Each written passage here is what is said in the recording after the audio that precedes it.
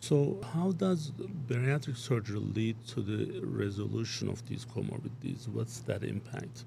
So it is obviously complex. You know, on the surface, we could say just, okay, well, you're losing the weight, and because of the weight loss, you know, all these things that came with the weight are going away as well. But there is more to that. Bariatric surgery is not just about getting the person to lose weight, it's also about impacting some changes in the metabolic health of the person. Okay?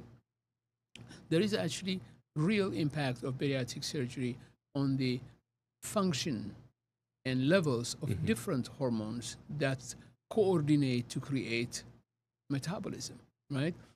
And this could be various hormones that are involved in our digestive system. It could be neurotransmitters and hormones that are involved in interacting with our nervous system as well.